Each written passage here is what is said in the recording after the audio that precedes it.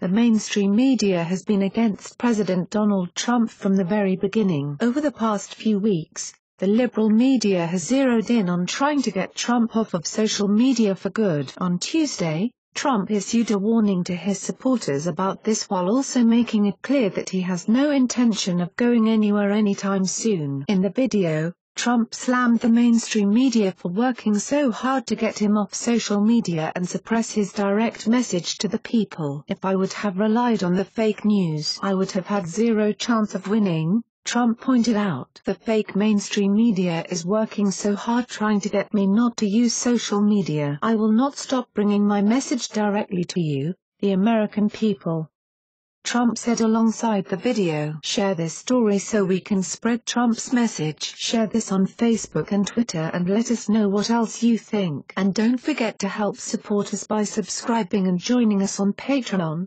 by clicking on our Patreon link in the description box down below. Let the world know your thoughts on this." The MRC blog helped contribute to this report. Thanks for watching and goodbye from all of us here.